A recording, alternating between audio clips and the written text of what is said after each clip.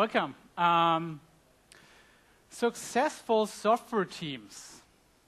Awesome that so many people are here for hearing about successful software teams and not about successful technologies and stuff like that. But there's plenty of room here at JavaZone to hear about that. So if we talk about successful teams are made of successful people. So we need successful, good, great people in our teams. Like these people here. These are great people that have really brought our industry forward. Elon Musk, Steve Jobs, Mark Zuckerberg. Really successful people.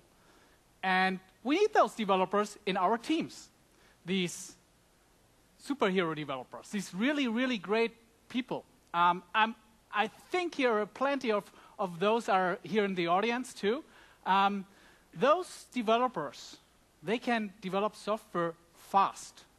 If you give them a task, they can do it within days, where other software developers need weeks or months for doing that. They know their shit. If you sit with them in meetings, they always come up with the best ideas. You think, why didn't I have this great idea? Man, it's so obvious. Why didn't I have that? So these people have really, really great ideas. And they are problem solvers. So if you want to get a problem solved, you go to these people. You go to them because you know, hey, if I go to this person, I know my problem is solved within minutes, within hours. He knows where to look at. He knows how to fix it. Great. These people are really the problem solvers. And they write so elegant code. I've been working with some of those people, and when I saw the code, I thought, oh, this is kind of a piece of art. It's really, if I change it, I would destroy it. I would destroy this really great code. So what I did is I inherited the class and then changed it anyway, override the methods and stuff like that. So anyway, and if you talk with them about a new technology that you want to use, they already know this technology. You say, yeah, I've actually, on my way to work, I listened in a podcast about that. I've written a blog post about that. We can use that, yeah, if you want to do that. They are the real rock stars of our industry. The really, really great people. Sometimes some people call them the 10x programmers.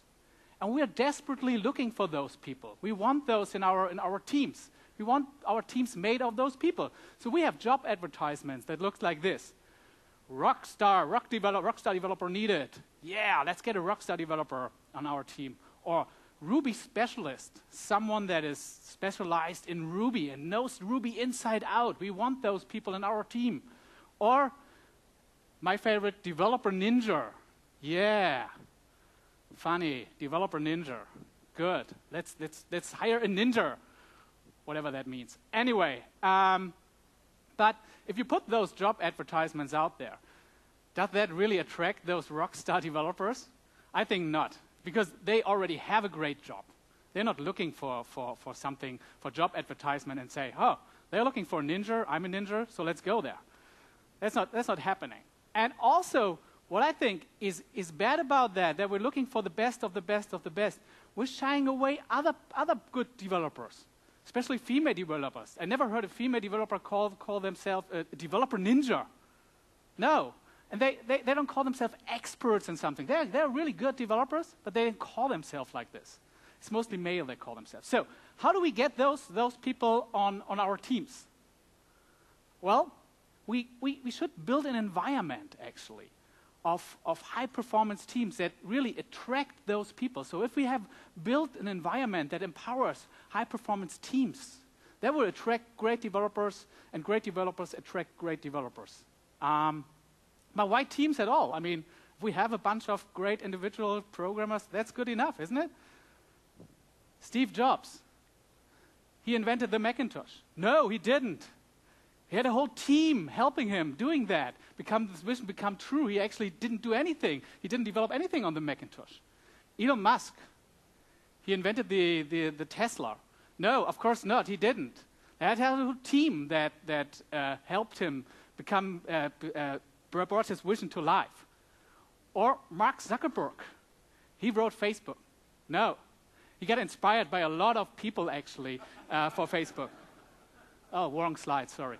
Anyway, My name is Sven. I work as an evangelist or kicker, software motivator, or whatever you call that, at Atlassian, so travel around, talk about that. And I've been working in a lot of teams. And if you look at your organization, actually, there are a lot of teams. And you probably know that there are really, really good teams, really great teams. And if you know, if I give the task to that team, they will really nail it. And if I give it to that team, I'm not sure if they will deliver in time. So what makes the difference here? What makes the difference between a okay team and a high-performance team? There's been a lot of investigation into that to find the secrets of high-performance teams. So, Team A. Team A is a very strict team. I won't call it very strict, but they have their processes, their rules, and they sit in meetings. One is speaking, asking a question, the other are answering. And at the end of the meeting, 5 minutes before the meeting, they stop and they sum up everything that they want to do, and then they leave the room and work on stuff. Team B, a very chaotic team. Well, they are passionate, they discuss things, and they get kicked out of the meeting rooms always, and they start discussing, they follow the discussion in their development environment. So, who's working more for Team A? No one. Who's working more in a Team B? Okay, most of you work in the middle. What's normal? But let me tell you this. There can be high-performance teams with Team A attitude or Team B attitude. That's not a differentiator. Google has done a big research on high-performance teams. They wanted to know what are high-performance teams do differently. And they tried to find pattern. They couldn't really find any. At the end, they found something. And it goes like that. So, high-performance teams, the team members, they speak to each other. They talk to each other. And more importantly, they listen to each other. And this makes the difference, actually, between a good team and a high-performance team. They really work together. They act in a psychological safe place. So they can say whatever they want and listen to whatever they to each other. So this makes the difference. Then you need to have a good structure in your team. That's also important. Another thing is that you should share the same mindset in your team. That you get support from the rest of the organization. Also very important to be a high-performance team. And you need a compelling direction. You know your goals. You know your direction you're heading. And this actually is a secret sauce of high-performance teams. Compelling direction, supportive context, strong structure, and a shared mindset. So this is the agenda for this talk. And let's start with how to do a compelling direction, how to give people a compelling direction, that they follow this direction. You probably work in a team and you work in an organization, and a lot of people come to you and ask you, can you do this and that? And there are a lot of stuff you should do. Like this here. Hey, we want to automate deployments. Project Y is the most important one. Lower the cost. Increase the revenue. Less downtime. We need less downtime. And this is really tearing us apart sometimes, that these different priorities come to us, and we actually have to tackle that. We have to handle that. So this is really not good. You should give people a North Star, something they can look up to. So it's not really something you do this, but we are heading into that direction. And your company should have that. Your company should have a vision, the 2-year plan. And not just your company. Your team should have a 2-year plan. Where's the software heading? Where do you want to go? That's your vision. And then we came up with this idea of putting themes around the vision. What themes should we do? And then putting focus areas in. What are we doing this year? What do we concentrate on this year? Are we working on that are we really working on that? And if you're in doubt, if you're working on the right thing, you can look at your focus areas. So for example, we had a focus area called enterprise. So we wanted to make big customers happier. So that was for 1 year our focus area, for one of our focus areas. And last year we had a focus area called mobility, so we actually hired a big mobile team and brought the new Jira and Confluence mobile versions on the market. So these are focus areas, and that's now not anymore on our focus area on this year, so the focus areas changed, but this is really what we want to focus on. And then important is also that you measure, that you put up measurements. What are your success criteria? What do you want to reach? And then look at the end of the year, did you reach that or not? And we call that vision, themes, focus, measures, or short, VTFM. Our leadership thought this is a great idea. We should bring that to our developers. VTFM. Everyone should know VTFM. And they said, this year, VT what? What that? But our leadership thought it's so important that everyone knows what it stands for, what it is, and why we're following that, that they made a video, and it looks like this. What is VTFM? No idea. Any guesses? No. VTFM? Ring about it all? Oh yeah, no, I know what it means. I know what it.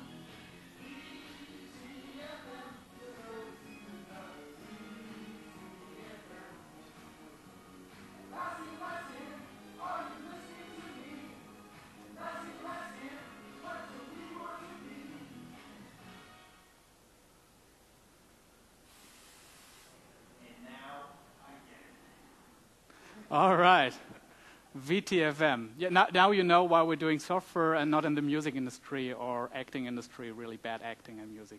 Well, anyway, so it's so important because actually I was working for a company that had offices in London and in Berlin, and the London people thought we have to bring out new features, so they were building features and features. The Berlin team thought it's more important to concentrate on quality, so they were actually working on quality. But it would have been good if someone would have said, actually, there was a lot of discussion around the team, obviously, but it would have been good if someone would have said, okay, this year we want to attract new customers, so we need to build more features, or this year we want to stabilize our system, so we need to work more on quality. Now you might say, okay, yeah, that sounds very fluffy, Sven. Show us the real world. How do we do that in our teams? How do we follow goals in our teams? How we set this vision into real tasks? So we also have another system for that called OKRs. And OKRs is a system that also Intel and Google uses. So it is objectives and key results. Every team sits together every quarter and puts together their OKRs. So objective could be something like build a mobile app. And a key result could be we want to have 1,000 daily users on the mobile app. So this is the key result that we want to reach. And then at the end of the quarter, we're looking at how are we doing, actually? How are the key results? How do we score? So we look at the score and said, okay, we got 700 daily users, not 1,000, so we score 0.7. But said that is this score is a stretch goal. So 1,000 was really way out what we could ever imagine we can have. So if we score between 0.7, 0.8, that's okay. That's good. We reached our goals. So first, set stretch goals. That stretches you. That pushes you forward. Then we're doing them quarterly. And quarterly is a good cadence for us because it gives teams actually the stability that they know that what they work on the next quarter, and it gives us also the possibility to move things around during the year, to change priorities. And then less is more, less objectives. So each objective have maybe 3-4 key results. So don't have more than 3 objectives for a quarter.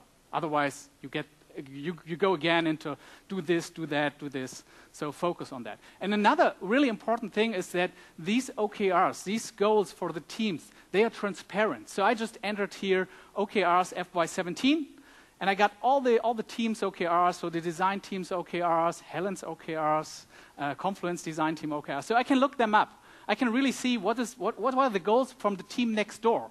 And maybe our goals don't align, so I can go to them and talk to them and say, hey, we should align our goals really. So things look good on paper. It looks good. Yeah, this is our goal. That's where we're heading. And we check in every quarter. Cool.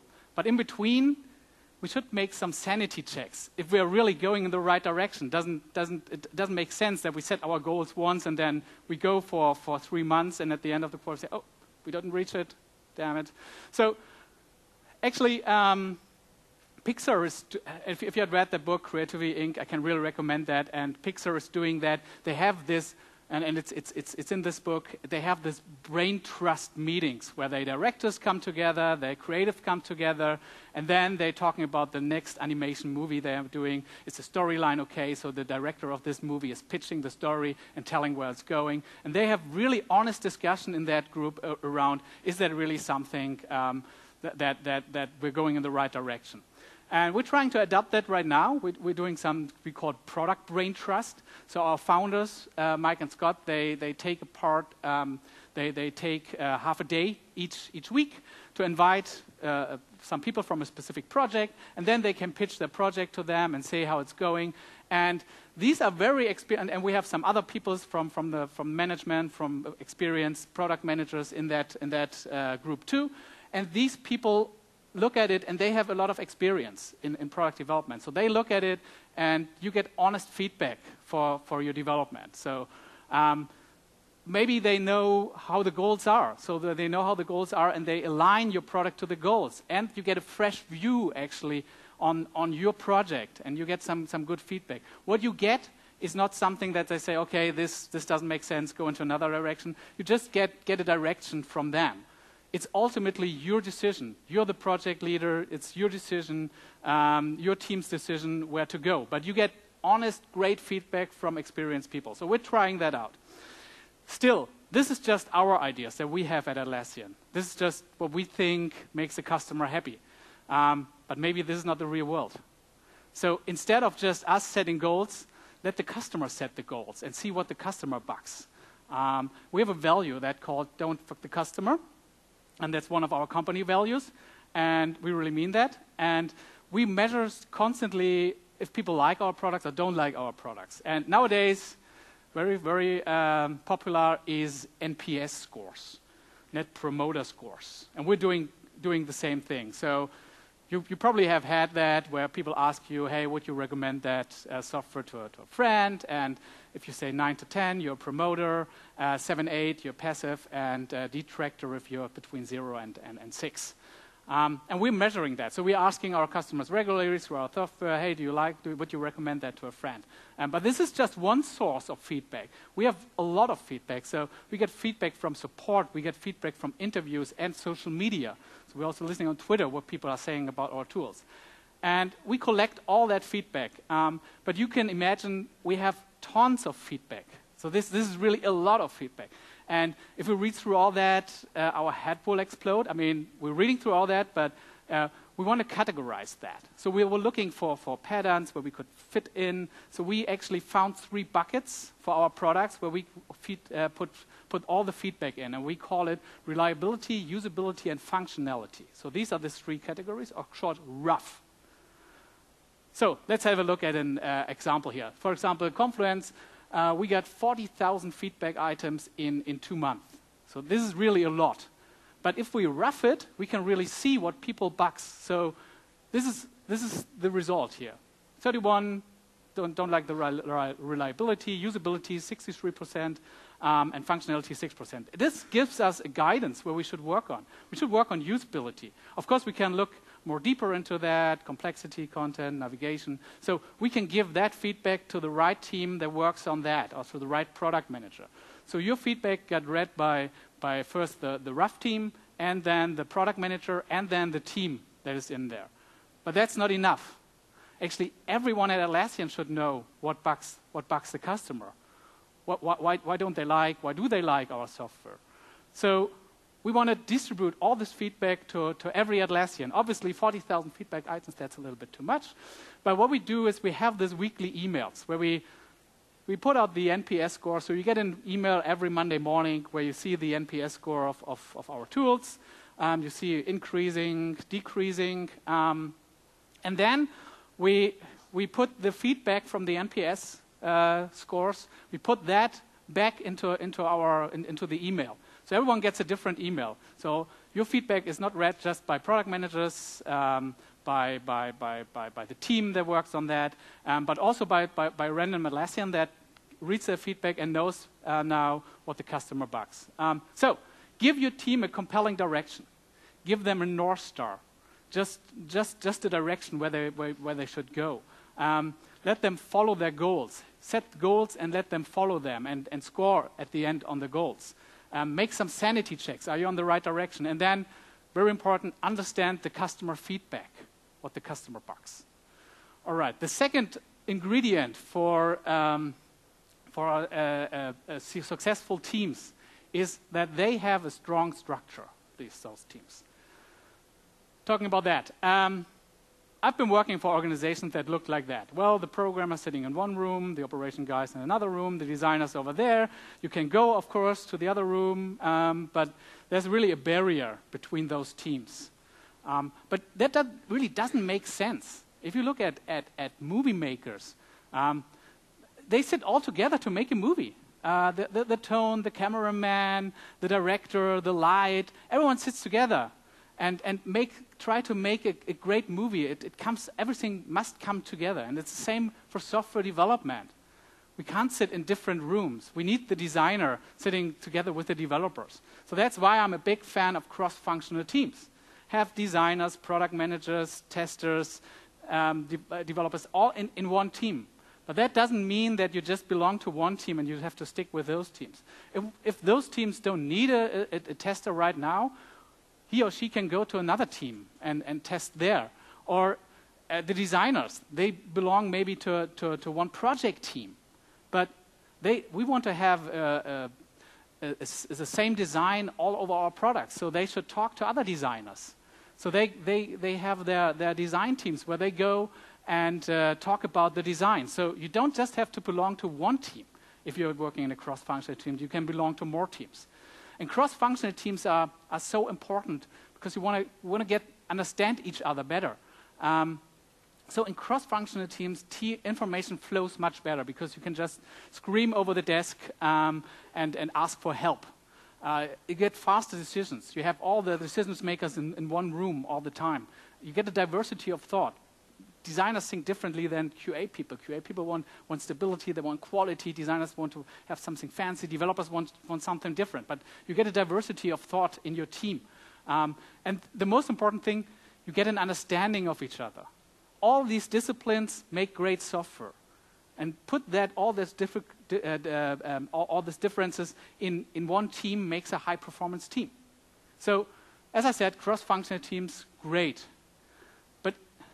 If you put together just the same people, the same programmer, the type of persons in one team, you won't get a diversity of thought, even though there's a designer and a developer in there. You also, if you have the possibility, look for cross-cultural teams, not just cross-functional teams, but also cross-cultural teams.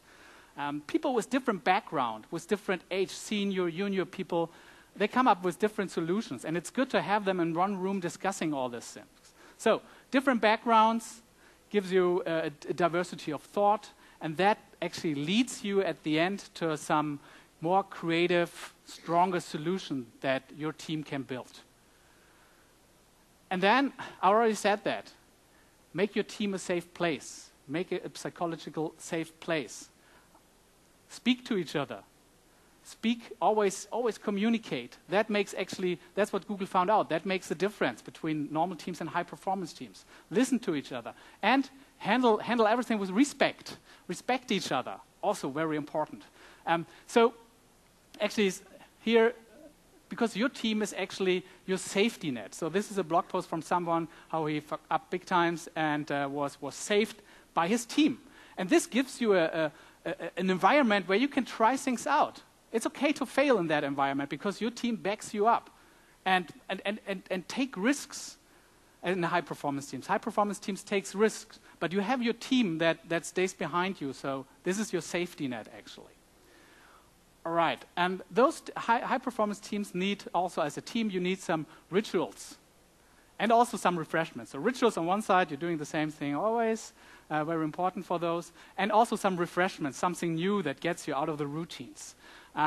What some teams do at Atlassian is called a fika. It's a Swedish word for having a coffee together. I don't know if that's really true, but someone from Sweden came to Australia and said, let's have a fika.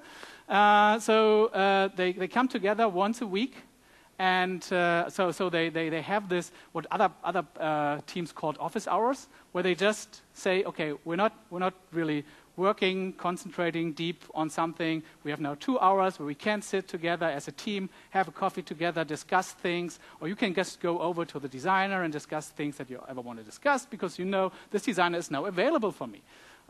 So fikas is one thing. Then a ritual, what other teams are doing, they sit together on a Friday afternoon and watch some conference videos together. So they look at the Java Zone webpage and then say, oh, let's watch this video here. And then they learn together, and it's really a ritual that they do every Friday afternoon, and then they go to the weekend. A refreshment could be what we have is a GSD day, Get Stuff Done day, where you really get stuff done. So these days are you rent a meeting room for your team, where you sit not in your normal environment, but in this meeting room and really get stuff done. Turn off email, turn off chat, and then really get shit done for one day. Maybe refactor your software for one day. This is really amazing what you get done in one day, actually, if you really concentrate on just this. And other teams are doing, or a lot of teams at Atlassian are doing innovation weeks. So every 5 to 6 weeks, they set 1 week off to work on their own ideas. That has something to do with the product. Maybe it comes back into the product and gets on the agenda, but it's just free for everyone working on an open source project that we use in our product or something like that. So this is for Innovation Week to try out stuff. But said that, teams bond together, great, but teams are made of individuals. They are individuals in teams, we are individuals. So we should, and we got motivated by appreciation. So we should high five more often. Say, yeah, great, good. So if you think a person in your team has done a great job, or just small things like help you bringing your bringing your software on Docker, in a Docker container, run it in a Docker container. Great, I didn't have the experience, but this guy had, and so he helped me or she helped me bring that to Docker. Give kudos to those people. We have a system at Atlassian where you can just give kudos, say great jobs. It's just very, very easy. You fill out here this ticket here saying why you want to give kudos, who you want to give kudos to, and then you can say, he or she goes to a movie, likes to go to a movie gift card would be great, and then press create, and the rest is done by our people department. So you just press create, and 2 days later, this person has a card on his desk saying, hey, kudos from Sven. Thank you for running my software in Docker. That's good. That's great. And here are your movie tickets. Another thing that is a kind of a ritual or kind of stuff in the San Francisco office when they have stand-ups. People start clapping if you've done your job good. They start clapping, and this is something that is happening in the San Francisco office. Then all of a sudden, the whole office starts clapping. So it's really everyone. Sometimes you sit there and you don't know why everyone is clapping, and you start clapping too. So this is a really great experience for the guy that says, "Okay, great job. Oh yeah, everyone's clapping. That's cool." But also that, as I said, individuals, we are different. And we got appreciated also by our role in the company. And a lot of companies, their career ladder looks like this. Yeah, you got the developer, you've been a senior developer, promoted to a developer team lead, developer manager, head of developer, you say. But it's not for everyone. You should have a second career path or a third career path even. For those who don't want to go into leadership. Give them alternatives. So senior developer, lead developer, technical lead. You should build that. All right. This is all good, great, high-performance teams. But what really high-performance teams need is not just that they, in their environment, can do whatever they want. We work in an organization. So we need actually support from the rest of the organization. Just an example here. If you want to make a decision, you need a lot of information for making this decision. You cannot just make the decision in your team because there's a lot of other stuff in the company going on. Maybe you need some stuff from the legal department, you need some stuff from the finance department, marketing must be involved. So there's a lot of information you need to go in to make your decision. So where do you get this information from? Yeah, you can do one-on-ones, call somebody, get the information. You can write emails, ask someone. There are probably laying around some documents you can find with some information. Set up a meeting with people, that's also possible. Have some random discussions, meet someone at the water cooler or at the coffee table or whatever, and have some random discussions. Yeah, there are some rumors going on that this will happen, so we can move our decision into that direction. Or some Excel sheets that are flying around that you found. There were some data in there to guide your decisions. And then something is in the intranet. And that's actually what we have at Atlassian. The intranet. This is our decision-making tool, actually. I mean, we also go into meetings and stuff like that and ask people, but we put everything into our intranet. This is where the information lives. And I've been talking to a lot of Confluence customers that set up Confluence and try to make their software development with that. And those instances looks like this. You can see your team space. You can see the company information that the press department or whoever provides. And, of course, you can build up your personal pages in your intranet. Great. But there's a lot of locked up on those intranet.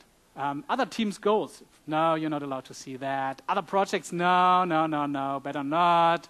Otherwise, you have feedback for that. We don't want everyone to see that. Strategies or decisions, no, better not. Well, I think it should be more the other way around. So we actually say it's opened, our intranet is opened by default.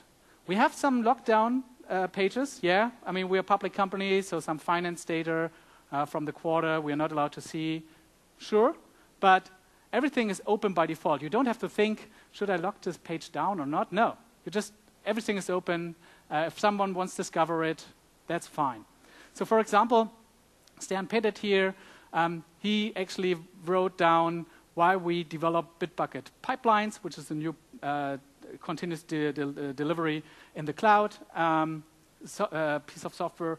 And he wrote down all the decisions. So you can really read that, what we thought, why we built this product. And then you get some more data to dive deeper into that. This is all free, available for everyone. And the good thing is also you can jump into the discussion. You can get your questions answered. For example, I ask, hey, why is it not available for server? Why is it just available for the cloud? And then he said, yeah, it's built on cloud services, so we can't really put that on behind the firewall. So that's a good reason. Okay, I understand that. But if you have questions, you can just ask that directly here. And also allow corrections. Why shouldn't other people edit your page? Why do you just make it read only? I mean, they can write, okay, this page is out of date. Here's the new one. Great. Or there's a typo. They can correct it. Or they have more data, actually. They can put it in. So allow corrections, also very, very important. At Atlassian, we have this mantra. We say, share it or it didn't happen. So put it into your intranet or it didn't happen. Well, our intranet called EAC, extranet@atlassian.com, so it calls EAC it or it didn't happen. And it's also very important we are a distributed company. We have offices in Sydney, San Francisco, in Amsterdam, and it's very important that everyone gets the information fast. So actually, Don Brown's a remote worker. He wrote a blog post. Why is it important to EAC it or it didn't happen? And I'm a remote worker too. So I think this is great way to be at the company, to know what's going on. If everything is, everything is in EAC. And we call this also a value of ours: open company, no bullshit. Everything is open by default. Now, said that, this also is a little bit risky to have everything open because discussions come up. For example, somebody put up that page. That got a lot of traction here. Bring your own device policy. So honestly, that was a pretty strict bring your own device policy that somebody wrote up here. So people were reading it and ranting about it. So we got very, very passionate discussion with people saying, I'm not productive anymore. I won't check my emails at home if this is the new direction. So really, really bad. But this actually happens if you're an open company. Be aware, this can happen. So what happened is Mike Cannon-Brooks, our founder, jumped in and said, hey, stop the discussion. We take this offline now. We look at all your feedback and change this policy so everyone is happy. But on the other side, think about what you say to your teammates. They put in their heart and minds and a lot of time investment into that policy. They are not stupid. They got hired by us, so they are not stupid. So play as a team. Stay together and don't rant about this too much. Be constructive in your feedback. So this is really important if you're being open by default. This will happen, and we had that actually from day one. There's a lot of examples where we had a big discussion where we say, okay, stop it here. We take it offline and put together a team that works on that. So open information should be open. But sometimes information is, you need some support from real people, so some help. Also here, make that easy to discover help. So for example, if you want to open source something, open source the library, you probably have to go to your boss, to your legal department, yada, yada, yada.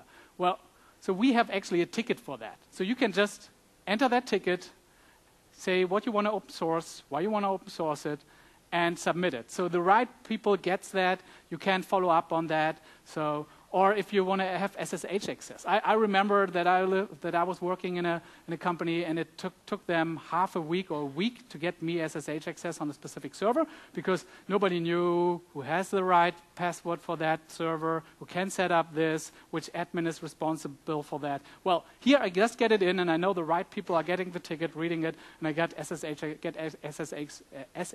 access within hours. Or who should I contact to get a bike in Amsterdam? If I want to travel to Amsterdam to our office, who should I contact? I don't know. Well, I just file a ticket, and then I get a bike. So all these ticket types should be discoverable. So we have this help center where you can just enter your question, and you get the right ticket type, and then you can submit just a ticket that you can follow up, you can comment on that, you have the right person that reads that. But that also means you should wait for others, for other people. Really? That takes time, actually. Waiting for other people, that is annoying. So why not just do a self-service? Do it yourself. So for example, if you want to have a legal contract reviewed by legal, you don't have to do that. You can just do it yourself. I mean, we can read. So we can read this contract and say, looks good. That's okay. So we have this desk here where you can just say, okay, the contract is under 25K, good. Then you get a couple of questions. If you all answer them with no and press create, your contract is legally approved. It's approved. You don't have to go to a legal person.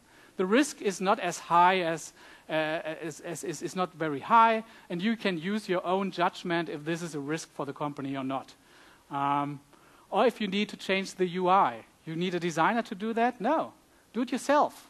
So our design team, the first thing they did when they came together is put together this design guidelines. And they are open. Actually, you can go to design.atlassian.com and look at them. They are open. You can see them. And it tells you which colors you should use, which components we have. And if you want to use a component, there's probably already a component there. So you can look that up and use that component. We have some web components there. If you want to use a date picker, everything is documented there, so you can just grab it and use it. Or need QA for testing your software. If you want to have your software tested, do it yourself. So as developers, we're writing automated tests. Of course, we're doing that. So if the test fails, it's very easy for us to fix. We can code, we can fix it, great. But for the QA people, for the testers, if they're doing manual tests and they find a bug in there, well, they have to tell us developers, we fix it, and they test again. Well, shouldn't do that. It's a failure. We actually train our developers to be better testers. So they actually know how to test software. It's not just from day one. If you start, you can just test as a developer. But we train them so they can actually be better testers. We send them on courses. We sit together with them. And then they can code and test their software themselves. The only checkpoint for QA is actually we do kickoffs together with that developer. So they sit together and look at the feature, look what is necessary to test here, and then you can go and start developing and testing. And at the end, we are doing open demos, so the QA people can come and look at what we did and ask questions. Have you tested this or this or this? These are just the 2 checkpoints for QA at Atlassian. Or if you need a user test, you have a great idea, you want to put that in your software, and you need a real user to test that. Is that really the workflow that normal users do? Do it yourself. Get a user. So we actually build your prototype, and then you can rent a test lab. There's a test lab set up in Sydney and in Austin, so no matter in which office you work, you can rent this test lab. And there are users always coming, always invited. So if you're a Jira developer, you know every Thursday there's a Jira day, so there are coming some Jira users. So you can rent that on the Thursday, this test lab, and run your tests with your prototype yourself. It's very easy. So there's just a room set up with a computer, microphone, a camera, and a user. And then we live stream that to another room, so the whole team can actually watch how this user tries out your prototype, and then it looks like a little bit like this. So you do some interviews with that person and show them the software, and it's just set up by developers. Somebody is documenting all this, and you can actually rent this test lab on your own. So really enable your team to do stuff themselves. So it's very, very important so that you don't have to wait for someone that they rent a test lab, they set this test lab up, they invite the users, but just make it easy for them to do it yourself. So make asking for help easy and enable teams to do stuff themselves. Very important. Now, you might say, how do you know all this stuff? I mean, if you start at Atlassian, how do you know all this? There's service desk for renting a bike. There is this test lab. There's this QA policy. How do you know all this stuff? Well, you have to be a long-term employee to know all this stuff, of course. But we wanted to give people a boost at the beginning. So give new employees a boost. For those who have been here last year in my talk, I already said that we are doing a boot camp. So the first weeks, we're trying to teach people the basics of Atlassian, not of software development or whatever. It's just the basics so they can start running. It's very important. Sometimes you get kicked in a new job, you get the task, but you lose the basics. You don't know who to contact in the legal department, how QA is set up in your organization. So that's very important. So for the first, it's in the first weeks, and it's lessons by employees. So they totally run that themselves. So it's lessons by employees, and you can just put in your schedule together here. Think like a designer, or how to estimate better. So stuff like that. So lessons offered by Atlassians, and you can just pick whatever you want in your first weeks for your bootcamp lessons. Because if you start at a new company, this is it's very, very stressful because you get this new workplace. You get new team members on your team that you need to know. And the worst thing are the new acronyms that you have to learn. I remember that by heart. All these new acronyms, I didn't know what they are talking about. Sound like a different language to me. New work style. It's a new style of work, and then new processes. This is all what you need to learn when you start. It's very important that you do that you learn that to do a great job. But, of course, you want to show that you're good. You want to show off. You want to show, yeah, I'm the right one. You hired the right guy or the right girl for this job. So how can you make sure that people really concentrate first on the basics before they trying to show what they can do? So what we do is actually with every employee, we do this 90-day plan. So we come together from day one and set up this 90-day plan with them. So to Set clear goals, what we expect. We don't expect miracles from you in the first 90 days. We expect you to settle at Atlassian. That's very important. So this is a 90-day plan. So you see week 1 check-in, just get to know the team. Then we have some other check-ins here. And then what you learn. I know Atlassian, I know my role, I know my team, yada, yada, yada. That's very important for you to do a great, great job, to settle in that team. So very important. But also bring people into the code base. Don't just throw them in the code base. Do some pair programming with them, also very important. Sit together with new people, do some pair programming, and do code reviews. So set them up to code reviews so they get to know the code base better.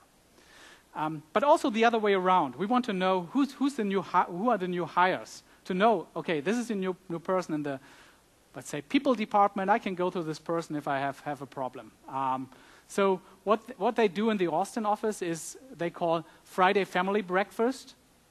So they come together every Friday, and the new people, so the new hires, and if you're visiting the office for the first time, you have to get up, introduce yourself, and tell what you're doing, where you come from, which office, or which department you're working on, and then you have to do one of those. Tell a most embarrassing story, share a hidden tattoo, secret tattoo, or show your hidden talent. And that's very funny. I always like the hidden talent one, when people show their hidden talent. Very, very funny. So this is also a way to get to know, to bond better also in the broader team. All right, so the last ingredient of successful software teams is a shared mindset. Have a shared mindset inside your team. So how do you build the team knowledge? You want to build a team knowledge that everyone knows what's important here and what other people are working on. So you probably have this person on your team that is the senior developer, the one that fixes the bugs because he or she knows the software the best. So this is your bug fix person. But of course, that's not good. You want to share that knowledge throughout the team. So you can, it's very boring to just work on bug fixing, not on new stuff. And second, if that person drops out, where's the knowledge? It's gone. So what we do is actually we do a bug fix, what we call a bug fix rotation. So every week, there's a new person have to work on bugs, on bug fixing. So we send people on bug fix rotation to share the team knowledge better. Another thing that we do is if you work on a feature alone, on your own, it can be very drowning. Because, I mean, you probably have your user story, you know what to do, you talk to the designers, you know how to work with that, how to build that feature. But then developing features is a process, and you have a lot of small decisions that you make day in, day out. Of course, the big decisions you can bring back to your team, should we do it this way, or that way? But you're alone with your small decisions, and you don't want to interrupt every time other people to say, how would you deal with that, and stop them working. So they don't know your feature that much, so get a buddy. That's what we do. So if you're working on a feature, you get a feature buddy. So someone that is also familiar with that feature and can give you feedback, and it's okay to interrupt that person if you want to get feedback on something. So we work intensively with feature buddies. That's also something we do. Another thing, if you have a bright idea and you don't know if that idea is good or not, how do you bring that to the team? How do you test the waters here? So in the coal mine, back in the days, they had this canary bird. And they were testing the air in the coal mine with this canary bird. And if the canary bird died, they know, okay, the air is poisoned, we have to immediately get out here. And we're doing something with ideas too, like that. We call it canary sessions. So we set a time, each team meeting, half an hour, where someone can run their ideas with a team and test the waters. Test their ideas, get feedback on their ideas. And that's a specific time where if it's a stupid idea, great, there are no stupid ideas. So try it out and get feedback if you think this idea, and get feedback from your team to see if this idea sticks. Then we're doing this in a team environment too. We call agile slams. I don't know, it comes from poetry slams. It actually has nothing to do with poetry slams. I don't know why they call it agile slams. I think somebody thought it sounds cool, so let's do that. Well, so what it is actually like a brown bag. So they do sessions like how to estimate better. So there's one person going up and discussing that, and then starting this team discussion together with the team. So team discussions are very, very important. Bring the team in on your new ideas, on the processes in the team to improve that. So bring in your team to discussions, and also share your work with the team. So for example, the design team, they have this big design walls where they share their ideas on that. And then you can give feedback here. You can just say, okay, this I don't like, this looks good. So share also your work that you've done. As I said, with open demos, so we have these open demos too, where people can just join and see what we've been developing. So share your work too to the rest of the team. So, doing the right things, actually doing things right. You have to build processes to do things right. If you want to have good quality, you probably have a process for code reviews. If every line of code gets reviewed, your quality will increase. Great. We've been working a lot with processes in the past. But what's more important now for teams is not doing things right. It's doing the right things. And this is just, if you build adaptability into your team needs to adapt different situations. And this is also the difference between normal teams and high-performance teams. High-performance teams can adapt very, very fast because teams are different. If you set processes, you probably have processes for the whole organization. But your team is different and acts different and do things the team way. But sometimes you want to get inspired by other teams, what they do. So sometimes you need some guidance, how you can envision an idea or during building the software, or how do you improve things in the software.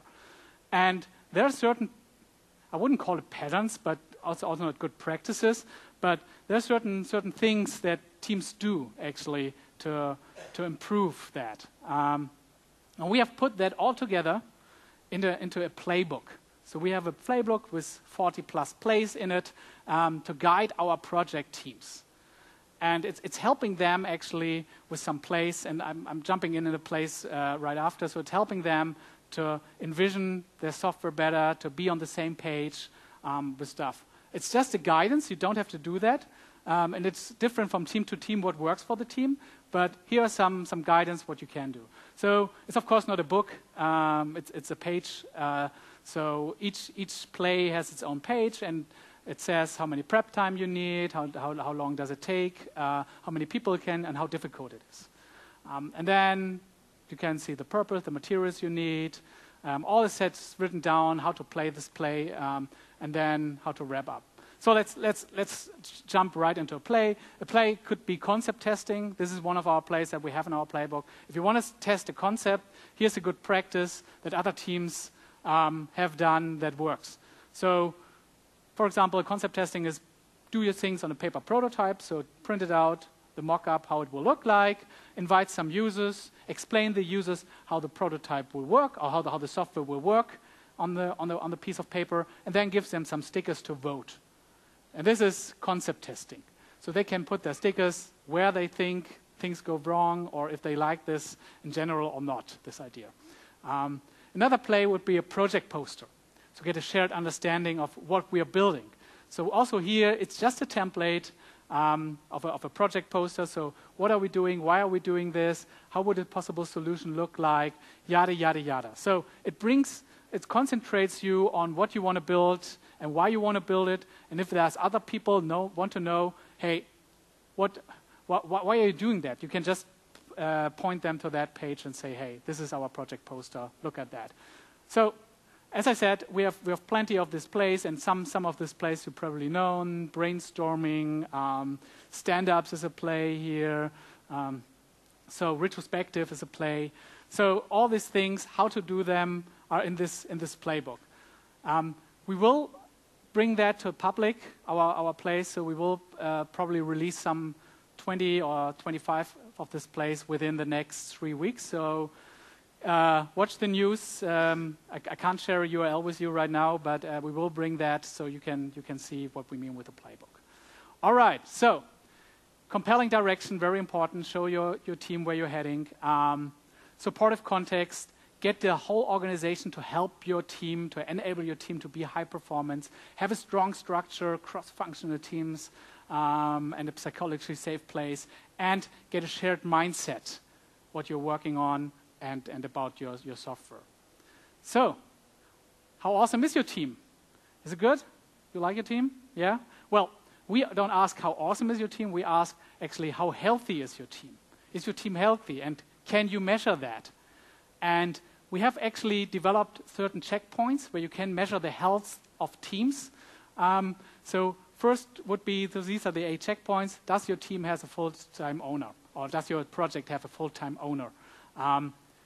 Is it a balanced team? Do you have different people in your team? Is it balanced? Do you have a shared understanding what your goals are?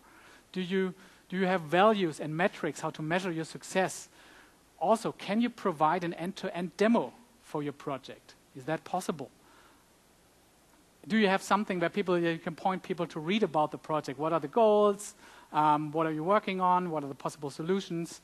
Do you have figured out all dependencies of this? So have you figured out who are the stakeholders? What are the problems here? And is your velocity okay?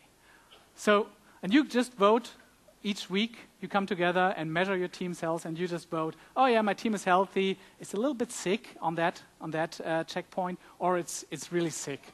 So we really have to do something. So we have this health check. Actually, nearly every team at Atlassian are now doing that since 2 years, and we have big success with that. So this is something that you know, okay, I'm good at that, but I have to really work more on our shared understanding.